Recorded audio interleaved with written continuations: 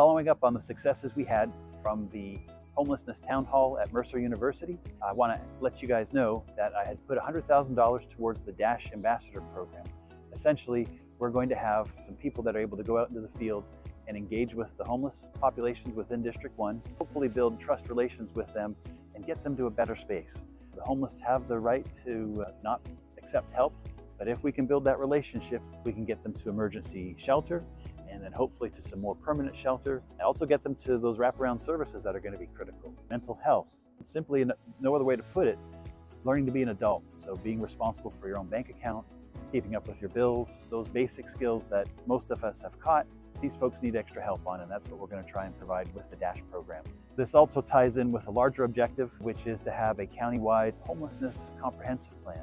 I'm talking with my colleagues right now on how we approach that. The idea ultimately is to don't make this just a District 1 Robert Patrick solution. We want to make this a countywide solution so that whoever is in these seats years down the road, this is the roadmap that they can go to that gets them an effective, quality plan to help address the homelessness within our county.